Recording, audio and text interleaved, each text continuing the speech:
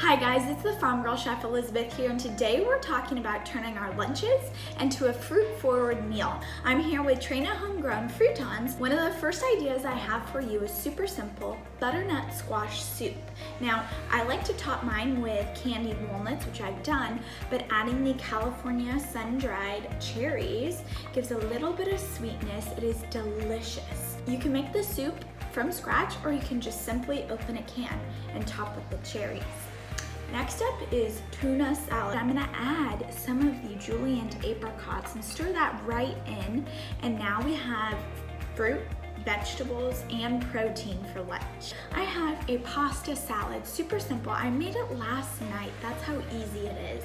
And I added these seasoned sun-dried tomatoes. They add tons of umami flavor, great color, and again, fruit.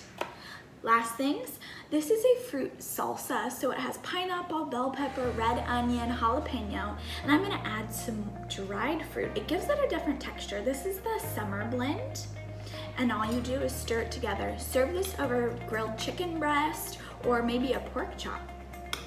Last thing are these little goat cheese balls. I took fresh goat cheese, rolled it into a ball, and then coated it in crushed pistachios and the All-American blend.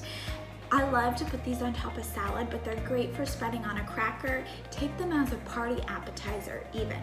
You can find fruitons at Amazon or go to trainafoods.com where you can purchase the fruitons today.